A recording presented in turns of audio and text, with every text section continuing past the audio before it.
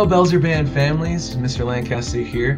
We are in our third week of school and we just concluded our second week of instruction. I wanted to give you guys some information on a couple of things. The first is we are going to try to get started in all bands next week on instruments. Some of it will be in small parts, some of it will be playing the full instrument, but I just wanted to let you guys know that we are going to embark on that path next week.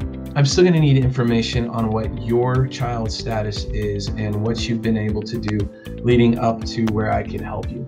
So if you could make sure that you fill out the surveys that are inside of Parent Square that I've sent over the last couple of weeks and one earlier this week.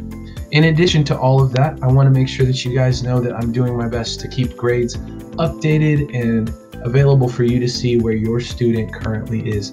So far, we have quite a few students that are completing all of their assignments and taking care of things as they come, but there are a few students that need some work on getting some stuff turned in. So if you would, make sure that you double check Canvas to make sure that your child is going through the module and taking care of the assignments as they are. I want them to know all of the information that we've gone over for the last couple of weeks because those are going to be the stepping stones to getting them to become good players on their instruments.